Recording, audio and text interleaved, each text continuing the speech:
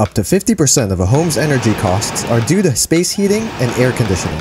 A well-insulated home can reduce these costs by 20 to 30%.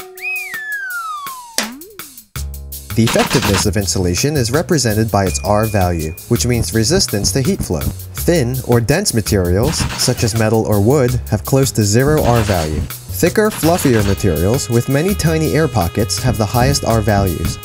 The biggest source of a home's heat loss is through the roof, so the highest R values, from 22 to 49, are typically recommended for attic insulation. Floor, wall, and crawl space R values range from 11 to 28.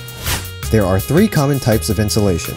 Batts are the least expensive and simplest to install. Typically made from fiberglass, batts are placed between ceiling beams, floor joists, or wall studs in unfinished attics, crawl spaces, basements, or garages. Loose-fill cellulose insulation can be blown into attics, finished wall and ceiling cavities, and other hard-to-access areas. One disadvantage of loose-fill insulation is that it will settle over time, reducing its R value. Foam can also be used in finished and hard-to-reach locations. It is more expensive than loose-fill cellulose, but does not settle, retaining its R value over time.